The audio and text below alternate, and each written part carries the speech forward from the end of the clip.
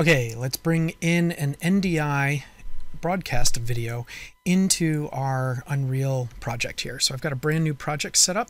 There's nothing else in it. I'm in Unreal 4.25 on a PC, and the NDI plugin is installed and working. And I have the NDI section here on my place actors.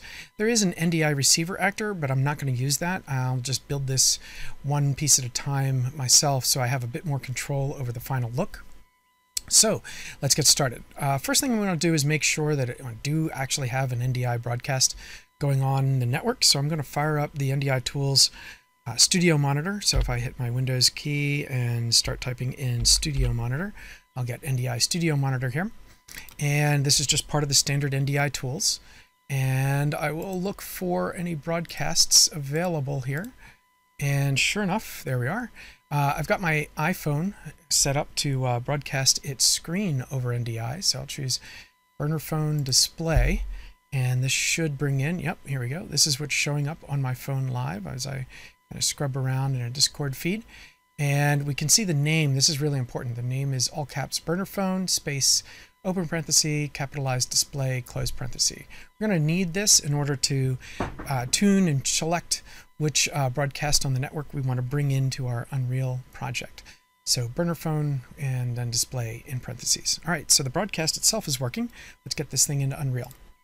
So here is my empty project. I'm going to start by creating a folder in my content area to store all of the NDI components.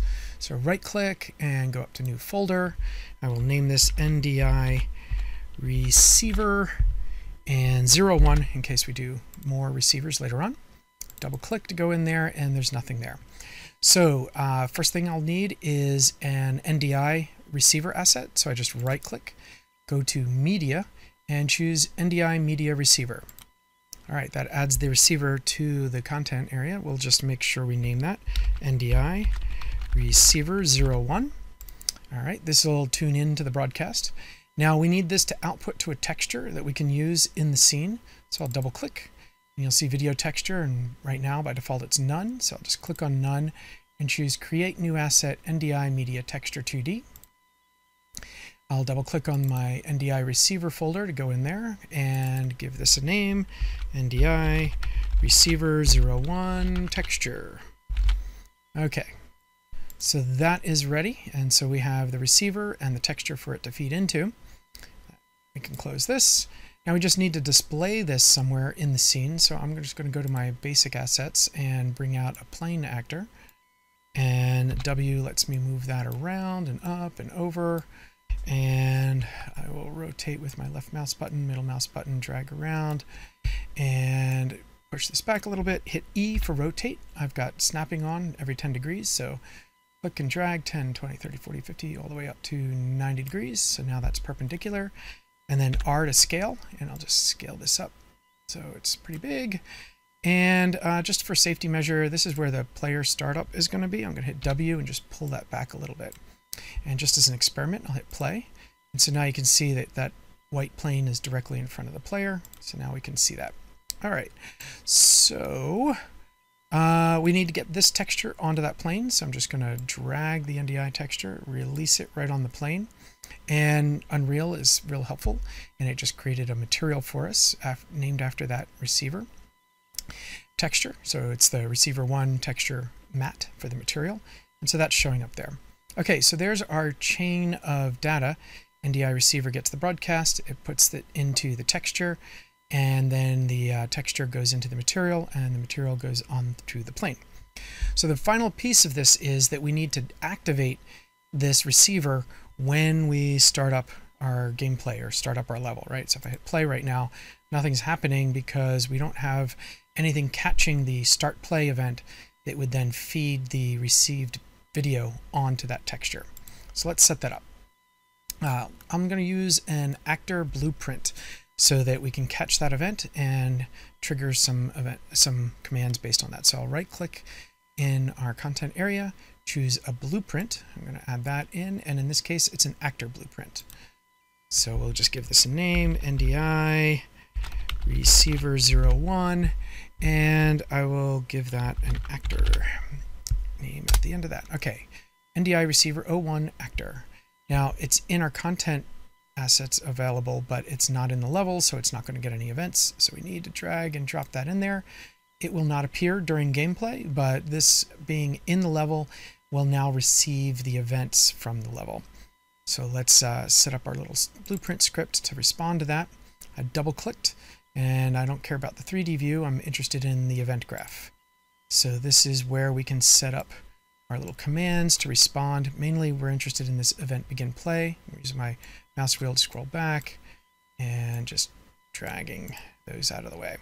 Okay, so in order to do anything with this receiver in our blueprint, we'll need a component to connect this asset into our blueprint. So I'm going to add a component here.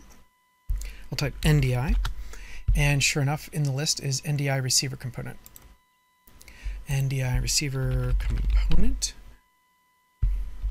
And actually, let's put a 01 in there so we're clear about which one this belongs to. Now, the component exists in the blueprint right now, but it's not yet connected to the asset. So we need to do that through the properties over here. Just click on none and make sure we're not going to create a new one. We want to make sure we connect it to the existing NDI Receiver 01. So I click on that, and now these two are connected. So now we can start building up our little script. I'll drag out the component. It's got one pin coming off of it. So I'll grab that pin, drag and release. And we want to be able to start receiving. So I'll start typing the word start. And sure enough, we've got start receiver under the NDI IO section. That's what we want to do, is start that receiver. So that automatically populated the target. This is going to need another piece of information. It needs the connection information to the video feed itself. So let's grab this pin, drag backwards and release.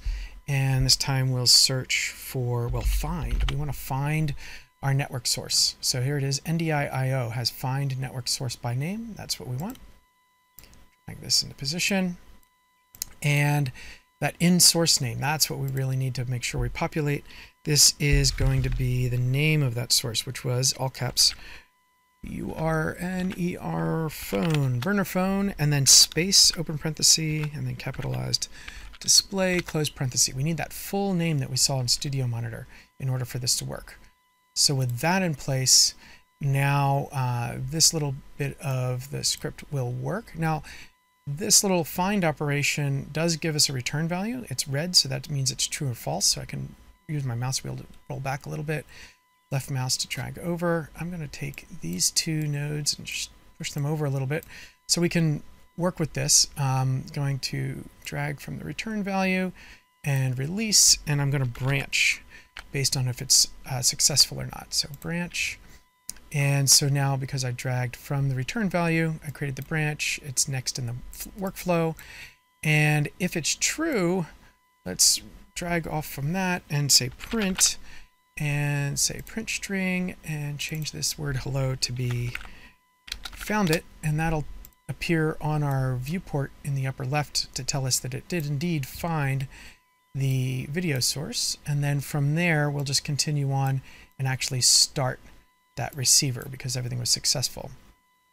The branch has a false output as well, so if this turned in a false value, we can drag out and do a different return message, so print.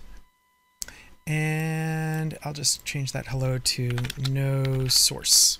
So we know that we only print the words no source if this failed. And then we're not going to continue with any workflow from here because we didn't find a source. Okay, so we have one last thing that we might as well do while we're here. While we're printing out error message, we get a return value for the start receiver. So let's drag from that pin. Again, we'll type in branch so that we can respond differently if this was successful versus failed. I'll drag from false and say print. In this case, I'll double click on that hello and say no joy. Didn't work. We know we only get to this message if the source was found, but for some reason we couldn't start the receiver.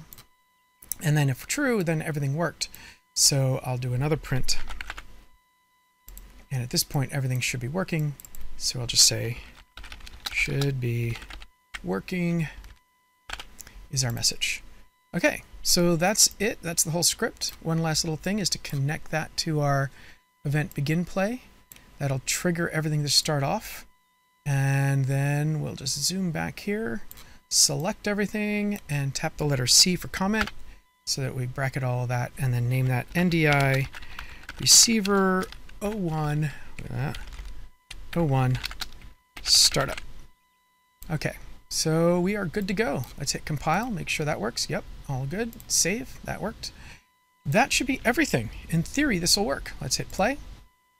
Give it a second. And there it is. There is my live feed from my iPhone. Now, I'm not happy with exactly how this looks, so let's just tune this up a little bit. I'll hit stop. And left mouse button to pivot a little bit. And I'll select that plane. Obviously, it needs to be rotated, so E, rotate that 90 degrees. And then R to scale it. Let's squeeze it in left to right so it looks more like iPhone proportions. And then I'm not a fan of this little shininess that this material has, so I don't want it to respond to light in the scene, and I want this image to actually emit from this like it would be an LED screen, TV screen. So I'm going to double click on the material to set that up. This is how the material is set up. We've got the texture from the video broadcast that's being fed right now into base color. In order to emit this, I will just drag that RGB into emissive color, and so now that color is going to effectively glow. And then instead of responding to light, I want to change this to be an unlit material. So over here on the left, I'll just scroll down a little bit, look for, oh, I need to select the material. And then right here, shading model, it's default lit right now. That's why it's responding to light. Just click that drop down and choose unlit. And now we'll save that. And as you can see, now we don't get that little shininess, but we still see the image nice and clear. Let's hit play, and again, this is nice and live. And let me just use my W key to, or my mouse to W. There we go. So there we go. We can see the little Discord feed live from the iPhone. So that's it. Hope this helps. Until next time, have fun.